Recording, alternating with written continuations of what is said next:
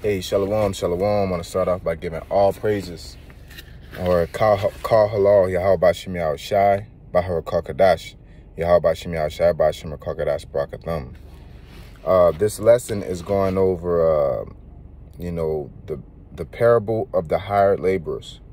This isn't a reply. This is in reference or a reply to what the apostles did. Elder Tahar, Apostle Gabar, Apostle Ramlab. This is some BS, pretty much about breaking down, scriptures wrong. Now they went into it. The brother Saint Benji, also from the Chi region, for the Chicago camp, they all went into it. So I would suggest, you watch the videos. I'll just leave the links to their videos in the description box so you brothers can check that out and be edified.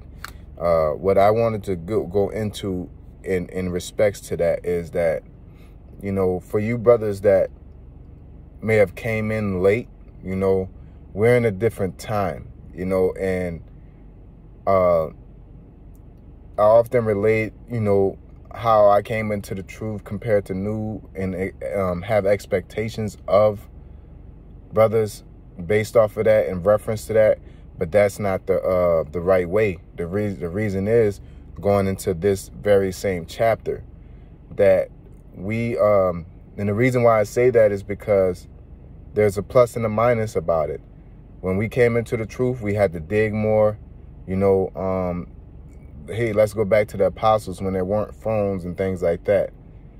So they had to dig more. They had to do this. They had to do that. So we're in a different time where information is more is at the tip of our fingers through the phone. So, and as this information increases, as the scriptures say, knowledge increases, our information increases, Satan increases, everything is moving in the direction of getting up out of here. You know what I'm saying? To where information is accessible, because we're almost at the end of this thing. You can get up to a level that it took years for certain brothers to get on, information wise. It could take you probably months or days, even if you study hard enough, to get on a level where it took a brother a couple years or a year. Getting into the Hebrew, you don't got to go get this book, that book, you can PDF it, and there's audio books, there's, so there's, we're in a different time. All right. So I want to read this scripture to get it in perspective. Okay. Matthew 20 and verse 1, it says, "For the kingdom of heaven is like unto a man that is an householder, which went out early in the morning to hire laborers into his vineyard. And when he had agreed with the laborers for a penny a day, he sent them into his vineyard. And he went out about the third hour and saw others standing idle in the marketplace, and said unto them, Go ye also into the vineyard, and whatsoever is right I will give you. And they went their way." Okay, so that vineyard is just, pretty much us working out on the highways and byways, us on the YouTube. That's the vineyard. The vineyard is synonymous with the field. You know what I'm saying? That's just the people. We're going out and gathering, okay? It says, "And about the 11th hour he went out and found others standing idle, and said unto them, Why stand ye here all the day idle? They say unto him, Because no man hath hired us. He saith unto them, Go ye also into the vineyard, and whatsoever is right, that shall ye receive." All right.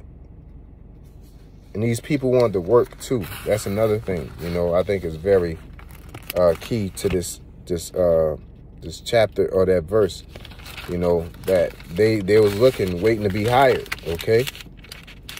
Yashikar, he is hired. All right. It's like this paper's acting janky, man. Some weird shit. That says, "So when even was come, the Lord of the vineyard said unto his steward, call the laborers and give them their hire, beginning from the last unto the first. Okay, so there's a ranking system, there's an order, all right? But at the same time, that penny is synonymous with our salvation. That's our payment for doing this work right now, all right? This work right now, even though this is the right thing to do, is what we're supposed to do, but the Lord, through grace, put the Spirit on us to do it, and we are physically counteracting that spiritual grace. So the Lord chose us to be the elect, you know, before the womb, but it is an action that we're carrying out, and we will be rewarded for that action, which is going out and hitting the highways and byways. But again, it's the Holy Spirit that gave us the unction to do so. You know, that's just the way the Lord works. His ways are higher than our ways, his thoughts are not our thoughts. Long story short, he chose us before the world to be a prophet. And we're spiritually going to be a prophet, but we're going to be rewarded for being something that he programmed us to be, if it makes sense. Okay? It says, and when they came that were hired about the 11th hour, they received every man a penny. But when the first came, they supposed that they should have received more, and they likewise received every man a penny. And when they had received it, they murmured against the good man of the house, saying, these last have wrought but 1 hour, and thou hast made them equal unto us, which have borne the burden and heat of the day. But he answered one of them and said, friend, I do thee no wrong. Didst not thou agree with me for a penny? Take that thine is, and go thy way, and I will give unto this last, even unto thee. Is it not lawful for me to do what I will with my own? Is thine eye evil because I am good? So the last shall be first, and the first shall be last. For many called, but few chosen. You know what I'm saying? So this is going into even though this is going into the aspect of, you know, the first complaining about the last. All right, that's not the angle I'm picking up from. I'm using that as an angle that we all do the work, but there's people that come in early and there's people that come in late. We all gonna get salvation, and we can't complain about people that are younger than us coming into the truth. But also, when you pop into a time slot, right? So what I mean by time slot, if I started in this truth, I was about 24 years old. You know, I've been in truth for 10 years, which means I physically, through my age, I had the ability to come in at 15, 16, 13. I had that ability. The Lord didn't grant me that time slot. But if I would have popped in at 13, the requirements for a 13-year-old at that time, based off my age, would have been a different criteria. All right. Just like they said, we have toiled during the heat and this and that.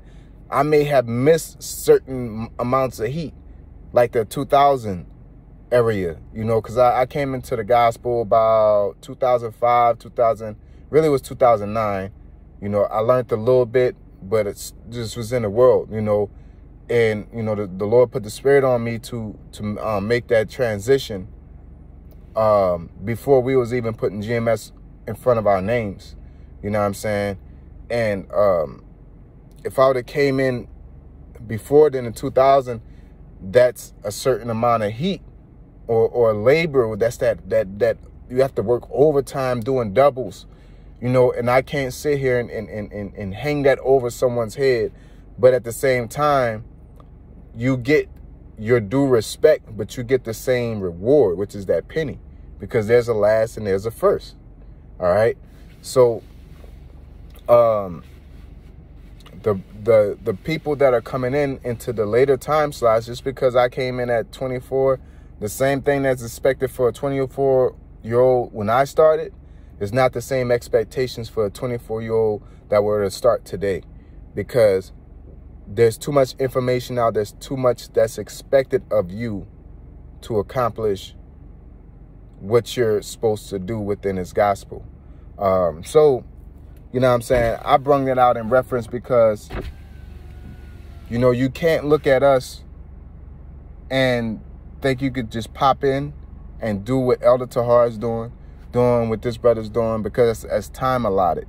You know, you can't say, well, why he get to do this? Why, you know, look, we're all working for one penny, but certain people are working on all cylinders and certain people are just starting up. There's a lot that goes with you. You can't just insert yourself and then you're hitting the ground running. For some people, it works like that based off the amount of spiritual increase that the Lord bless you with, such as your grace, your fervency, your virtue. Some people have some more than others, but you can't. What's not allowed is that you're looking at, well, they did it like this when they were young, or this is what they did. Nah, this is the time that's required. So you have to go through your milk. You got to go through all the process. Some are faster than others. Some are expected more, you know, and it's, to be frank, in this time, you got to be more disciplined, man. You can't just wing scriptures. When I first came into the truth, it was a little bit more tolerable. You know, I remember, I forget the guy. Oh, man, it's for the guy in Seattle. We got an afro. I forget the guys. You know, I don't think he's in the gospel anymore. I don't know exactly. But there's a guy that broke something down wrong. He went through the proper orders. You know, it was like more of a, okay, you can't do this. And, you know, and the same situation happened now. You know, that brother in Alabama broke something down wrong. And it's a different reaction, because the spirit is like the wind. It goes wherever it listeth. And the spirit, the wind of the spirit right now is not tolerating inaccurate breakdowns. You know, not something that you may have misunderstood, but something that you're supposed to know, but you do not know. You know what I'm saying? And most of that comes from not doing your due diligence, or trying to go about being extra, bringing a new revelation. This thing is not about bringing out new revelation. It's about teaching directly and correctly. All right. Back in the day, we were more aggressive. We're more volatile about all that. But now we're not. We're chilling. You know what I'm saying? And we're not chilling in the manner that we just letting everybody do everything. Everything is doing what it's supposed to do. So people aren't getting as upset, even though they're on edge, but they're not as upset when we mention the MOTB. You know, they're not as upset when we talk about Negroes, Latinos, and Native Americans are the children of Israel. We're the only Israelites. It's only scoffers that really give upset. I'm talking about the general public. Based off knowledge being increased, everybody's wake. It's a flow. The Lord's a master chess player. Not only do we teach a certain way, but the people adapt a certain through time, not adapt, but the time fits to where we're more teaching on subjects, saying what it is, and we move along. The time that we're in allows that, because everything is manifesting, so we don't have to go all into something about being an Israelite. We don't have to go all into that. We don't got to go all into why America is Babylon and go all into that. We could just mention it in these times and we can move along. So to sit there and fight with somebody all day about if we're Israelites or not is a waste of time. You know, but, 10, 15, 20 years ago, that was a fight worth battling. But right now it's a waste of time. If you can't get that the RFID chip is the MOTB, then we're moving along. You know what I'm saying? You can't get that Negroes, Latinos, Native Americans, or Israelites. We're moving along. You can't understand the Lord's dark skin. All these subjects. You know what I'm saying? We're really dealing with more of a stabilizing prophecy. I can't say, but stabilizing doctrine and going in constant prophecies. Because everything is on the news every day. Boom, boom, boom. If you're not going over the news, you should be going over antiquities. If you're not going over antiquities, you should be going over the language. But overall, when we're talking about something that's in these times is mainly about prophecies, and it's not that hard. You can look up on an article. You can go on any news outlet and find something that's worthy of a lesson prophetically. That's the time we're definitely in, is prophecy. Hey, stay strong, stay diligent. Don't do this, don't do that. When they do this, don't do this. We're in that time because it's manifesting so much that we're not saying if and when this happened, this is what you should do. No, it's happening right now. So all we got to say is don't do this. Hey, they're trying to get you to do this. Don't do this. And this is why. This is what the scriptures say, you know, and this is what time we're in. And if you, and this is another thing for those who sit there and think that we're going to always be here all day and doing that, this should be proof. This should be proof to you that times change, opportunities change, the gospel change. We could be in front of you having all day to talk to you about a certain subject. You come to us 2 years later after fucking off, and then come back and thinking we're going to entertain that same subject matter, and we're going to be like, we ain't talking about that no more. And and most people think that us as prophets, we're ministers, but we're not vending machines. We go off the spirit. So wherever the Lord wants us to speak on and edify on, that's what we're going to edify on. If you walk up to us and you got a question that you should know, even if you don't know it, the spirit might be like, hey, bro, get out of our face, man. You know what I'm saying? Like, and a person may feel like that we owe them the service. Again, prophets aren't vending machines. You can't put a quarter in and punch a number in and then get what you want. You know what I'm saying? Everything's free that comes out here, but some days it got the snacks you like and some days it don't. So you better be appreciative of what's in front of you when you get it, you know? And that's how it is within this doctrine. You better be appreciative of what it is when you get it, because it ain't about how you want it, all right? And lastly, you know, brothers, that's why we have, as one of the lessons I think Apostle Ramla was doing earlier today, is just seeking counsel, man. If you don't know something, go and ask. Like it ain't that bad to not know something. You know, I understand when you get into this truth, you feel like you know everything about the scriptures, because you know 9 times out of 10 you're right, but there's things that we don't know. We have the 100% truth because as a body, somebody has the information. As a body, we all understand one thing, but you may not have came across a subject. In this particular case, I think that the brother intention was to try to reach, as they say in battle rap, that was a reach. He reached, and he reached too far to where he just stuck his hand down a tunnel that he couldn't get his arm out of, you know, and just being presumptuous, right?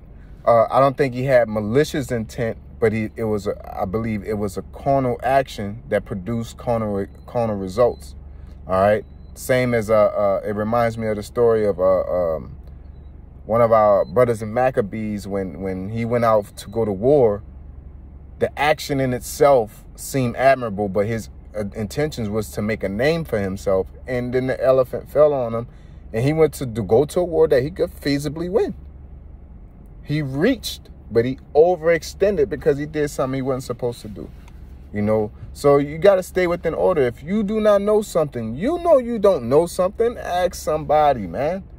It doesn't take that much out of you. Like everybody's going to point and laugh at you. Oh, this nigga don't know what that mean. I don't know what it is that stopped brothers from asking. Because once you know, right? If I hypothetically, not saying that this is true, but hypothetically, if I were to call one of the apostles, and ask them a question about the scriptures, and they tell me a wrong answer, this is hypothetical because it's never happened, and I don't think it would happen, but they tell me a wrong answer and I teach it, right? They can't double back and say and react the way that they're reacting to the brother. You know what I'm saying? Because that's what they told me out of order, and I'm just following order. You know what I'm saying? Now, granted, like I said, this is a thesis because they're not going to tell us nothing wrong for the most part. I haven't came across it. Everything is sincere. Everything is accurate. everything is right. And if they don't know, they say, well, you know, we, in some type of way, we'll either find out or we'll just leave it alone for that point of time. You know what I'm saying? But long story short, your question will get answered in a proper way, you know. So all you have to do is ask, man. You know, if the scriptures tell you have counsel one many, but one counselor, a godly man as a counselor. Timothy had Paul. You know, everybody has somebody they can reference to. Okay. Just because you became the man in whatever diaspora you're in doesn't make you the man everywhere you go. Okay. I may be a camp head here, but if I go to Chicago or anywhere, I am an automatic foreigner. And then you got another where brothers may rank higher than me. You know what I'm saying? You got to know how to plug and play. Okay. Not just everywhere I go, everything got to attach to me. You can't be like an iPhone, you know what I'm saying, within his body. But you should be only connected to iPhones at the same time. So we only connect to brothers that's within our doctrine. You know what I'm saying? That's where we plug and play. That's the only thing we plug and link to. But you have to understand that some places are operating at different speeds. Some places are operating a different way. And you have to plug and play to help that diaspora out, which is pretty much a congregation of people. Okay. So overall, man, observe the times. Don't be presumptuous. That this should not be a spirit that is coming back, because we're too far along in this thing for people to be presumptuous. You deserve a smack on the back of the head. You deserve one of those good little, you're like, what you doing? You know better. Like, it's just common sense not to just make something up like that. Nobody spoke on things like that. Nobody do things like that. Not, you know, speaking on a brother from Alabama, but it still applies. You know what I'm saying? Pray the brother get it, you know, get squared away, and which it looks like he will. But at the same time, like, you shouldn't be making those type of mistakes. Those type of mistakes are not acceptable. And I'm speaking as addressing, you know, brothers that are around me within my congregation, you know, as a stern warning, because we all are one body. Hey, pay attention to that, because this is not acceptable. Okay. And you know, I just wanted to put that out there, and hopefully it's edifying, because look, man, we're in a different time. This is the time of being transparent, to be frank. If you don't know something, there's too many people. You could just put GMS in whatever subject you're struggling with, and it'll give you the answer. I didn't have that in my time. You know what I'm saying? It's a new dictionary way to go over something. You know, you got an encyclopedia of lessons on YouTube, whether they shut them down or not. Brothers putting out so many lessons that, you know, that they're available, which leads me to another thing. I'm just going to be the last thing I'm going to say before I shut it down, is that, as they said, you don't got to go over all this meat and this and this and that. Go over something simple, because every brother needs something. Some brothers haven't went over this. Some brothers haven't went over that. So it's okay to brush up on something, or go over something that you're confident in and post it. If this truth gets boring to the point that you need to put some spice, add some pizzazz into it, like it's a relationship, you tripping, man. All right. You need to fall in love with what you fell in love with. You know what I'm saying? And you need to love what you fell in love with. You know, so teaching this truth and educating everybody the right way is the thing that you should fall in love with. So teaching directly, correctly, and accurately is one of the main things you should be able to love. Because making these mistakes, and the brothers that do this, you haven't seen this part. You know what I'm saying? Us being young and the younger, older brothers, they've seen this part. That's why you don't see it much amongst brothers that are of age, that are older than me. You don't see it because they went through, if they went through it. But from what I've seen, there's situations that came about, and the congregation's like, yeah, I don't want to go through that. All right. And that's why the scriptures say rebuke before all, so others may fear, man. All right. This ain't no shame or anything. This is to make sure that us as a body are working and not making these continuous mistakes. You know, when you go to work and you see a sign saying don't stick your hand near the blaze, and you like, who would do that? It's a sign there for a reason. Somebody was, you know, simple enough to try it for some odd reason, you know. So you should, you know, not laugh at the sign, but respect it. Hey, seek counsel. Who would not seek counsel? Hey, maybe you in certain cases. That's why the sign is up, you know. Seek counsel. We're one body. Go. The scriptures tell you how to solve and resolve these issues, man. So with that being said, I want to say call halal to Yahweh, by Hashem Yahweh Shai, by Havakar Kadash, that by honor Shai apostles who are elders who rule well, blessed citation to you brothers out there teaching and enduring truth with sincerity. A sincere Habatham Suquayim. Shalom.